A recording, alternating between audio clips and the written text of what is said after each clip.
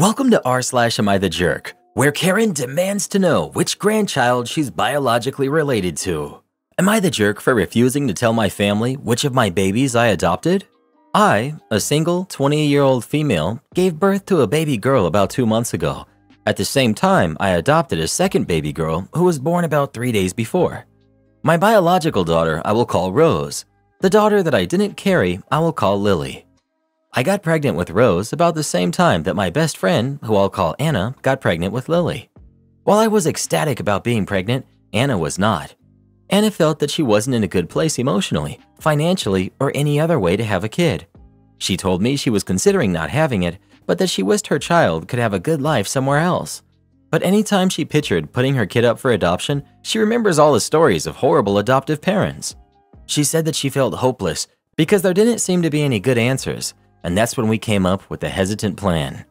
We decided that if after Lily's birth, Anna still didn't feel like she could raise her, I would adopt Lily and raise the girls as twins. Anna didn't want Lily to know that she was adopted, but I hated the idea of lying to a daughter of mine. We decided that once Lily was old enough to understand, I would explain that she was adopted. If at that point Anna felt ready, we would tell Lily that Anna was her biological mom, and if not, then we would say that her mother wasn't ready for her to know who she was. That way, Lily could live her life, Anna didn't need to be worried about Lily because she could check on her at any time, and Anna would be able to continue working on getting her life in order. I chose not to have any of my family in the room during the birth because I wasn't comfortable with them seeing me like that, and Anna was fighting with her family at the time. So Anna and I were the only ones in the room for each other during the births. After Lily was born, Anna still wanted me to adopt Lily, and also said that she did want to be in her life more than she originally thought. We decided that she would be the godmother of both girls and I would be their mother. When it was time for us to go home, I organized a get-together for my family to meet both of my daughters, and we went forward with the adoption. As soon as my grandmother met the babies, she asked me which one was my daughter, and I replied that they both were.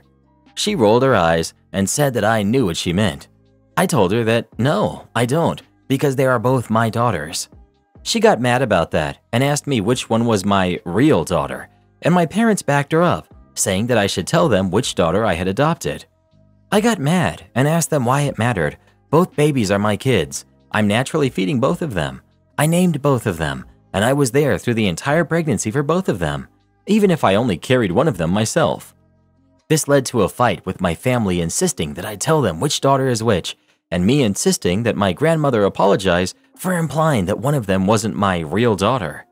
My parents told me that I'm being dramatic, pointlessly stubborn, ridiculous, and that they just wanted to know when dealing with the girls which one was their granddaughter. I kicked all of them out and said unless they apologize and stop asking which daughter is adopted, they would not get to see either of them. After they left, I sent out a text saying I will tell them which is adopted when I explained to her that she is adopted. But adopted or not, they're both my kids. I also reiterated that until I get an apology and they agree to view my daughters equally, they will not see the girls and I will not be talking to them. I received a massive amount of text, ranging from them demanding that I let them see the kids and telling me how I was cruel and selfish to deprive my daughters of their love, to pleading with me to just tell them which girl is which and let them see my daughters. After a few weeks of this, I said enough. The stress of trying to take care of 2 babies, adopt Lily, and deal with my family was too much. So I sent out another text telling them that I was serious when I said I won't tell them which daughter is adopted. I then told them that I can't take their constant text anymore, and anyone that texts me something that doesn't start with an apology is getting blocked. Most of my family realized I wouldn't back down and stopped texting me. I did have to block my brother, who sent me 2 paragraphs about why I should just give our parents and grandparents what they want, because it isn't worth the fight. I also had to block my mom, who texted me to tell me that no one was going to help me take care of my kids until I tell them the truth about which is my real daughter. Anna agrees with me that they shouldn't care which one is adopted and says she wishes that my family didn't even know that one girl was adopted. Well, yesterday both babies were crying. Lily needed a diaper change and Rose was hungry, and I realized that my mom was right. I can't be in both places at once and I can't take care of them by myself. Luckily, Anna was there and she was able to take care of them both and get them settled because I broke down sobbing and was completely useless. Now I'm starting to wonder if I'm a bad mother for not letting my daughters see their family, and if I have chosen the wrong hill to die on. P.S. Anna was able to cheer me up. We cuddled together, and with the babies on the sofa, eating ice cream and chocolate most of the night. She is also the one who convinced me to write this post because she's obsessed with Reddit. Update. Here's a few answers to questions I see. 1. Everyone knew that Anna was pregnant and that one of them was her biological kid. Anna and I do look pretty similar on a basic level. Both have similar colors of brown hair, dark brown eyes, and we're both white. I'm a little darker than Anna. She's fair-skinned, and I always look like I have a tan. We also both got pregnant by a white guy. To me, at least, it doesn't seem obvious which girl is whose biological kid. 2. Anna had been dating Lily's biological dad for maybe half a year, but when he heard that Anna was pregnant, he told her that he didn't want anything to do with a kid. I got pregnant because I went to a party and was an idiot. I've contacted Rose's father, but he told me to give him time to think, so I've been waiting for him to come around. 3. I have not legally adopted Lily yet. Anna and I have agreed that Lily is my kid and Lily is staying at my house, but Anna is still currently her legal guardian. Right now, we're trying to figure out where Lily's father went. 4. I think I saw several people saying that I don't know how much work 2 babies will be. I definitely did not know what I was signing up for. Me and Anna thought we knew it would be hard, but this is not what I was expecting. Anna has been an absolute angel. She's probably the only reason I'm still sane right now. After we realized our false expectations, Anna comes over almost daily, except for the 2 days before I had a mini breakdown, and has fallen asleep at my house a few times while caring for the kids. Another friend of ours, who I'll call James, has also been stopping by. He doesn't help with the girls because, in his own words, I don't know what to do with a baby. But James makes food, cleans up the house a bit. I'm eternally grateful to both James and Anna because without them I would be lost. 5. A lot of you have pointed out that telling Lily when she is old is a bad idea, and I agree with you. That was my idea. I didn't really think about how that could affect her finding out when she was older. I'm going to talk to Anna about this because I don't want to cause my daughter any issues down the line. Not the jerk. Sounds like they will probably treat your daughters differently. I can't see why it would be so important to know. As for you depriving them of your family's love, you're protecting both of them. Your family doesn't get to decide when or what info you share. There's a big chance that when you do tell them, they'll favor one daughter. Be prepared for that. Don't let it affect your daughter's views of each other. Not the jerk. It should not matter. I get their curiosity, but I understand and respect where you're coming from. Don't worry about depriving your girls of your family. All those babies need are you and Anna. You're doing a wonderful job, and it's okay to have help. I'm so happy you have Anna to help you with both the girls. You're going to be a fantastic mom always, and Anna is going to be a fantastic godmother always. Focus on you and your girls. You got this. My wife constantly complains about my driving. My wife and I have been together for over 10 years, and when we're driving together and I'm behind the wheel, sometimes she shouts, "Slow down," out of nowhere. And then she says, "Why are you driving so fast?" in a critical tone, as if the way I'm driving is obviously unsafe. Usually I just bite my tongue and I slow down to placate her. But the thing is, the way I drive is not unsafe. I've been driving since '97, never had a ticket or been in an accident. My wife is generally a good driver, but much less experienced than me in snow and on gravel roads. And by her own admission, she has some lingering driving-related issues. Yesterday she came home and told me that her car was making a rattling noise when she drove over bumps. We got into the car and I started driving down our driveway, which has plenty of bumps to hit. It's gravel and it's long. And I was driving slightly faster than usual to hit them hard to try to produce the sound that she was talking about. Suddenly my wife yelled, "Slow down! Why are you driving so fast?" I glanced at the speedometer and I laughed, didn't slow down, shook my head and said something like, "Are you serious? What are you afraid of?" Her response was, "I'm afraid we'll skid out and go flying off a cliff." Since that was physically impossible, we were going 15 miles per hour, and there was no cliff in sight.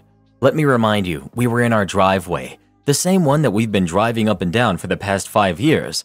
I think I laughed and said words to the effect that she was being irrational.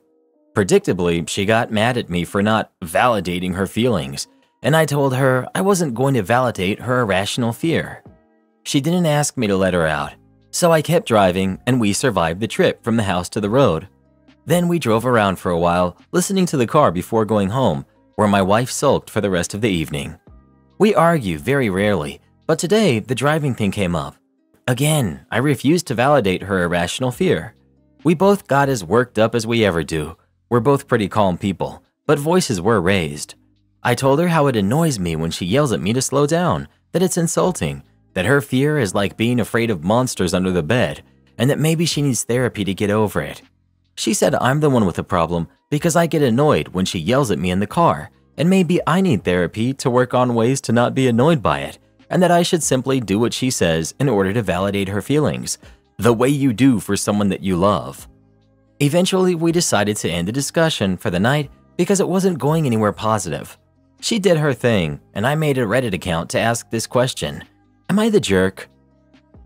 Yelling at the driver is annoying and dangerous, not the jerk.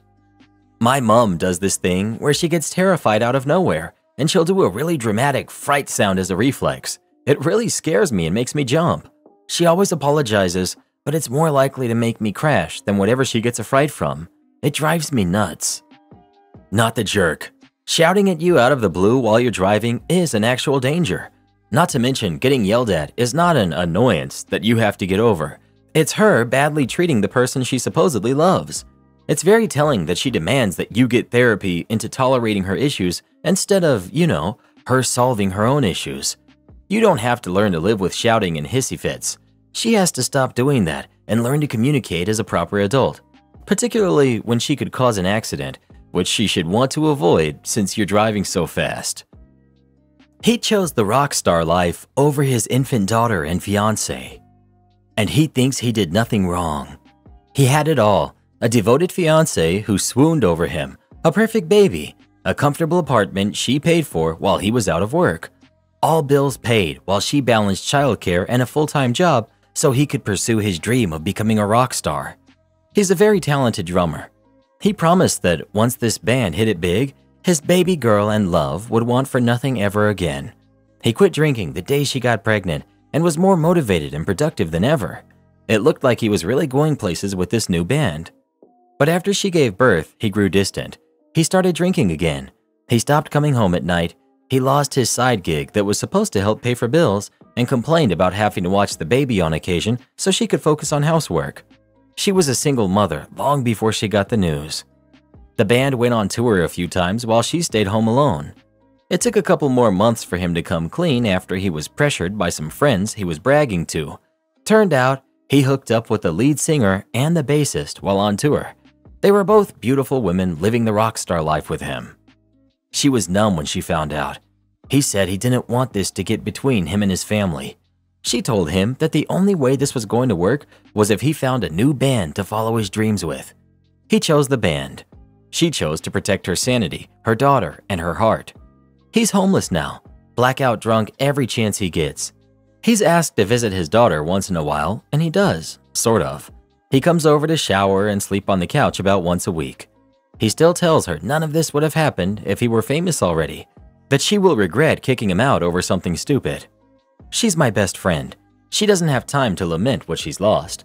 She just has to keep moving forward for her sweet princess. She doesn't want me to lash out or call him out, so I took her to Costco and bought her diapers and essentials. And now I'm venting here anonymously just to tell you all. If you already have everything money can't buy, why throw it all away just for a chance at fame? Dating talented musicians is pretty much always a gamble. They aren't really known for their mental stability, and music is always the priority. Am I the jerk for bluntly explaining to my wife why our kids like me more than her? My wife has been complaining recently that our kids always seem to prefer spending time with me over her. They never go to her for anything they need, it's always me. I just answered that it's because I spend more time with them than she does. She stated that I don't, so I broke it down for her just to point blank. Both kids are young and they need parental supervision for everything. They wake up between 5:30 a.m. and 6 a.m. I'm the one who gets up with them every single morning. Wife gets up at 7:30 a.m. weekdays and 9 a.m. on weekends. Low end, that's 13.5 hours I spend more with them. I also do bedtime for both kids. That takes about 1 hour a night for baths and stories, etc. That's another 7 hours a week. Wife also says she gets stressed out a lot. I often take the kids with me to the supermarket or to the park or something to let her have a long bath in peace or an afternoon nap. Probably around 3.5 hours a week if we also add that in. I'm the one who also takes the kids to all extracurriculars and picks them up. She does not ever have the kids on her own. The longest she does is the time it takes me to have a shower and get dressed each morning. So I just broke it down plainly like above. I effectively spend a full actual day more a week with them. I don't say it in any kind of moaning way or anything like that. I do actually really enjoy spending time with them, so I'm quite happy with the arrangement. I just feel that she can't complain that the kids don't want to spend time with her when she spends so much less time with them than I do. Am I the jerk for pointing this out? Edit. Something I missed in my original post. We own a business together. We both work at it 5 days a week, 9:30 to 4:30. It's not stressful or particularly difficult work, as the business has got to the stage where we're kind of able to take a step back and it mostly runs itself. Update. 18-month-old woke up at 5:30 this morning. It's now 7:30 and she's still in bed, so clearly our conversation had no impact. I don't really care or have any desire to change things because I quite like how they are, so I don't plan to push it. Not the jerk. If the tone was neutral and not demeaning, then you have nothing to apologize for pointing out the specific examples of the time disparity. Would I be the jerk if I take my 2 biological kids for a beach weekend when my stepkids are with their mom? I, 32 female, have 2 stepkids who are 14 and 13, and 2 biological kids who are 4 and 2. I don't have a very good relationship with my stepkids right now, and they don't have a good relationship with their half-siblings. This makes having family time together a very rough experience. It's also impossible for us all to have a good time if I take out all 4 kids anywhere alone. It's a mess. So when my sister asked me if I'd like to have a beach weekend when my husband is out of town for work next month, I said sure. Her husband owns a beach house, and she was planning to go with the kids and our mutual best friend and her kids. My mother-in-law did not like the plan because my stepkids will be with their mom, and she feels something like this should wait until I have the kids, despite the fact nobody would have fun doing this. My husband TJ supports me going and told his parents as such. I admit that I'm conflicted. For those who need the background, I met TJ 12 years ago. My stepkids were both under 3 years old at the time.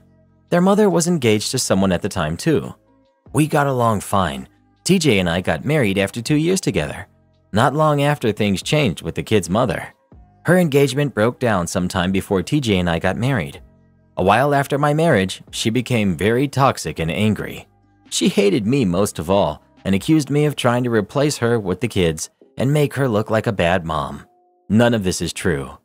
This started years of alienation and an unsettled parenting time split with the courts sometimes taking custody from her, giving her every other weekend or 50-50. Currently it's 50-50. The kids are in therapy.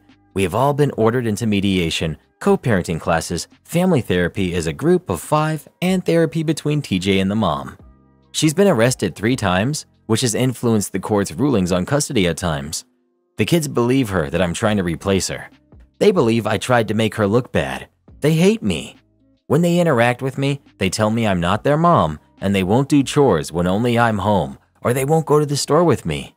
My husband ended up hiring someone to help when he works. They behave way better with him, except where our biological kids together are concerned. They've been punished at times for their behavior. It's not ideal, it doesn't work. They're still in therapy, I don't need them to love me. But to not get angry and lash out for my presence would be ideal. To not be cruel to their half-siblings. Not the jerk. But none of this story was necessary, and all you are going to do is make yourself look bad with it. The bottom line is that your stepkids are going to be with their mom. You have the right to be where you want with your own kids. Even if everyone got along wonderfully, you would still have the right to do that. I don't see the conflict here. Go to the beach with your 2 kids. Enjoy it and ignore any input from mother-in-law. Not the jerk, but learn to be less forthcoming with private information. Why was anyone else aware of your plan to go to the beach? The only person who needed to know, apart from your sister of course, was your husband. Karen lets her cat roam the neighborhood, so I had him neutered. I run a TNR program for feral cats. Non-profit, I catch all cats, then I get them the medical attention that they need myself out of my own pocket. I love helping them. A lot of the cats are not able to be rehomed, so I fix them and release them. Get them their shots and hope for the best. I'm not a large-scale operation. Recently, I was called to an area overrun with orange cats. They were everywhere, and I mostly ended up handing it over to the professionals. I did, however, manage to grab 3 very sweet cats. 2 were terrified, skinny, looked like they had seen a few fights, but were overall friendly. The third one was a little gent. He was tubby, well-groomed, fish-patterned collar, the works.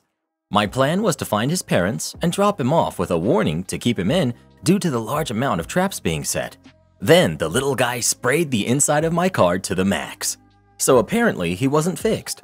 I couldn't really tell, long hair, and assumed he was, so I left my covers off. Big mistake. I debated taking him home or taking him to get neutered with the rest. He was an indoor/outdoor cat, indicated by his collar tag, and with so many strays, I'm certain some were carrying his genetics. Ultimately, I took him with me and got him neutered. No chip, so I called the number on his tag and informed them where their cat was and gave them time slots to pick him up or to have him dropped off. The owners went ballistic. They were going off on me and came to collect their cat not 20 minutes later. They called me a cat thief, blamed me for their kid having nightmares, scared over their cat going missing. I tried to explain that he needed to be fixed if he was going to be outside, but they didn't want to know. They said I should have called immediately, regardless. I spoke to my rescue friend who said I was in the wrong. Even though we know we're technically in the right, we didn't have the legal ground to do that, and it wasn't my decision to make. I did apologize, but I have blocked their numbers. The mom is flaming me on Facebook and DMing people I know. I have a duty to take care of stray cats. Me knowing an unneutered male was roaming free and not doing anything about it was a concern for said stray cats. Things are still tense between my rescue buddy and I don't completely disagree. I know I crossed a line, even if it was for the greater good. People are finding out and taking sides, so I'm not sure who to really believe was right here. So, am I the jerk? You're the jerk. You did steal their cat, and you made a superbly arrogant decision to have him neutered without the owner's permission. You can judge them all you want for letting their cat outside, but the first thing you should have done was to call the cat's owners and ask, "Hey, I found your cat. Did you know he was outside?" That's the basic due diligence right here. How a vet decided to neuter the cat means you must have taken off the collar and obscured the owner's information, or they would not have done it without your permission. You just made yourself very actionable legally. You don't know if they were planning to breed the cat and he just happened to get out. OP. I spoke to my vet. She's a TNR vet. She neuters and moves on. There was no address on the collar, so my vet said it was fine. I don't know if she tried to call the owners or not, though. I personally don't condone the breeding of cats when we have so many dying, literally, for homes. Not 3 weeks ago, I dropped off at least 30 kittens and a couple pregnant mamas at a rescue. Maybe 10 will be adopted. The rest will be put down. It's horrible. I don't really care if they had plans to breed, truthfully. Well, then you shouldn't care if they sue you, I guess, since you feel you're completely in the right and justified, right? I understand that the cat overpopulation problem is horrible. I'm a cat owner myself. My problem is that you stole someone else's pet. There is zero justification for that. And if the vet is that careless, they're leaving themselves open to being sued as well. You should have the burden of calling the owner before deciding to permanently alter their pet. Everyone sucks here. The owners for letting an intact pet outside unsupervised to breed, and you for having a surgical medical procedure done to an animal that you knew had owners without the owner's permission. Regardless of the morality of allowing pets to contribute to the stray population, for which the owner is a jerk, making medical decisions for someone else's pet makes you a massive jerk. Everyone sucks. A free-roaming cat is a feral cat. You're not the jerk. Thank you for your service. Well, who do you think is the jerk? OP or the cat's owners? Please let us know. Am I the jerk for cooking while my roommate's girlfriend was here and offering her some? I, 21 male, am from the South. I grew up in New Orleans in Texas. My mom runs a catering business and the majority of clients were either at home in Louisiana or in Texas. I add this to say that I grew up cooking and helping my mom cook for the business. I was frying chicken and catfish when I could reach the stove and making gumbo and buttermilk biscuits at a very young age. I'm currently in culinary school right now. I've lived in a rented house on the East Coast with my roommate, 22 male, for a year and a half. He's not a friend or anything. We just linked up because we both needed roommates in the area. He's good to live with and we watch shows and movies together. We hang out and go out for drinks sometimes. I always make friends easy because of being from the South and doing customer service related things when I was a kid. I know how to talk and charm and listen to folks despite being naturally more of an introverted person. My roommate has been seeing his girlfriend, who's 20, for 6 months. I've met her before, and I've seen her in passing. Roommate and his girlfriend had a 2-week break from school things. She still lives at her parents', so she decided to stay here the whole 2 weeks. I was just doing things as I normally would. It got weird at first when I was about to go mow the lawn and the roommate stopped me and said he wanted to mow. I usually always mow. A couple of days later, I was outside washing my car. I asked both of them if they wanted to do theirs. She looked like she was going to agree, but he looked at her angrily, so they declined. I cook pretty frequently at home as well and usually let my roommate have some. So anytime I'd make some, I would say that they could have some and this would get him upset. Weeks prior, when she was here and we were all talking, she mentioned this specific kind of cheesecake that she really likes. So I made it and sent out a group text that everyone could have some. My roommate got upset. I don't see anything as overstepping a boundary, as this is how I treat him and all of our guests. The other day, he told me how annoying it was to hear his girlfriend talk about how good your roommate's fresh-baked bread is. I'm not trying to make him look bad or anything. This is simply how I was raised. If I bake 2 loaves of bread, I'm gonna leave it out for the rest of the house to eat. Edit. The cheesecake is just common courtesy type thing to me. When his parents came over, I made pound cake because they like it. If a guest is coming, you get or make what they like. Nothing odd about picking up their favorite chips or making some tea when guests arrive. Just how I was raised. Edit. Wow, this is blown up. Just want to say we generally have a good roommate relationship. We're not best friends, but it's friendly enough. The only change has been when his girlfriend is here. So, no, I'm not looking for new roommates to be adopted or to move out, but thanks. Here's some more things that upset him. I went to the grocery store and asked if anyone needed anything. I was frying chicken and I offered the first and best pieces to them straight out of the oil. I changed the oil to my own car. I used a smoker in the backyard to make brisket. I grill and smoke in the backyard and needed a piece of wood cut in a certain way to hold something up. I cut and nailed some wood together in the garage. Feels like I can't even exist while she's here. Update. A lot of people wanted an update. I wanted to see my roommate in a more positive light. I tend to try to see the best in people, but reading the replies and his recent actions have really opened my eyes. I never took him too seriously because he's a pretty harmless little guy in my perspective. There is a big difference in how he lashes out at me compared to his girlfriend. He's gotten big tough with me in text form, but only mildly upset when I see him in person. I have taken a step back and looked at anything I could have done to provoke him, not excusing his behavior.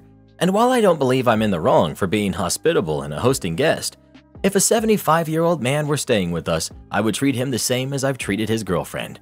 I do realize that he's not from the South. I was told by others in school that women outside the South don't enjoy being called ma'am. However, I've never seen a lady get angry if I did call her ma'am up here. I call women of all ages dear or darling, and I could see how that could be seen as flirtatious, even though it's just part of how I speak. Now that he knows I've seen him in his true form, he doesn't even try to act the way he did before. I sent his girlfriend screenshots of the texts he sent and told her the things that he said. I'm not sure if she's leaving or staying, but I've let her know and told her to let me know if she needs any help. I don't plan on moving anytime soon, as I enjoy having room for a grill and a smoker and a garage. He told me he's looking for new places to live and will potentially go back to his parents. I make enough working at a restaurant to afford the rent alone. I would like more going into savings, but I'm not worried financially for the time being. I'm flattered and overwhelmed by all the positive replies. About 100 of you told me to thank my mom, so I sure will. I grew up working in hospitality with my mom and siblings. My dad is the one that instilled respect in me. He never felt emasculated, even when my mom's business ended up making more than he does. They just save their money from their jobs and go on vacation a lot. Final edit. I tend to see the good and the best in people, so I wasn't seeing him as being very insecure and was trying to look at this in a more positive light. But he just texted me and said that I greet his girlfriend in too kind of a way, and it's annoying that I say, "Be safe," when she leaves the house. I say this to him and everyone when they tell me that they're going somewhere. He sent me a long text detailing it's bad that I look her in the eyes when she's talking to me. Maybe it's time for a new roommate. Not the jerk. You are raising a bar he doesn't want raised by getting things done. He wants to pretend he's a better partner than he is. He also doesn't want you to highlight things he isn't interested in doing. In a way, you are unintentionally showing that he isn't the best partner material around. Keep doing as you are. He's being ridiculous. So he's okay with you feeding him, but has a problem when you offer to feed his girlfriend who just happens to be in the house? It's not like you only cook when she's there. Why? Is he afraid you're gonna steal her with food? Is he afraid she's only hanging out with him because you feed her? Ask roommate what the problem is and then stop doing what he doesn't like. If that means not feeding her, then stop feeding him too. You sound like a great roommate. You mow and offer to wash their cars? Who does that? You're like Southern hospitality supersized. Do this next. Tap here on your screen to come see our new podcast playlist, where you'll find thousands of hours of the best stories you've ever heard. Or tap the one on the right. That episode is specifically just for you, based on other videos you've enjoyed the most.